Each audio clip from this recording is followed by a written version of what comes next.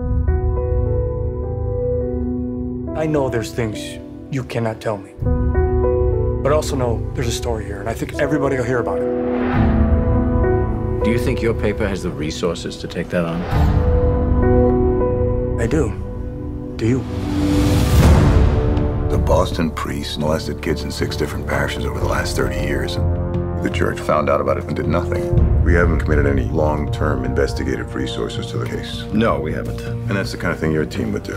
Spotlight? Guys, listen. Everybody's going to be interested in this. Obviously, the church will fight us very hard. I'm trying to get some background information. I don't want you recording this in any way, shape, or form. Nothing. We understand you've settled several cases against the church. I can't discuss that. There aren't any records of any of these settlements. Nope. When you're a poor kid from a poor family, and when a priest pays attention to you, it's a big deal. How do you say no to God? Spotlight. Is this the tip line? You think he's got something? I want to keep digging. We need to focus on the institution. Show me that it came from the top down. They'll try to silence anyone who speaks out. You leave me alone, you hear me, goddammit? 6% act out sexually. 6% is 90. 90 priests. If there were 90 of these bastards, people would know. Maybe they do. You're going to give me the names and the names of their victims. Are you threatening me?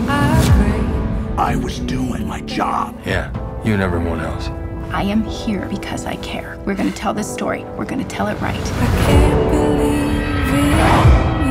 I'm hoping we can keep this between us until we all get on the same page. Is that why we're here, to get on the same page?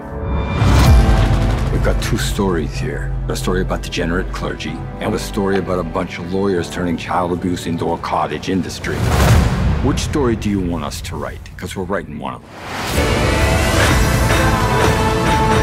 I'm not crazy. They control everything. This is not just Boston. It's the whole country. It's the whole world. They knew, and they let it happen. It could have been you. It could have been me. It could have been any of us.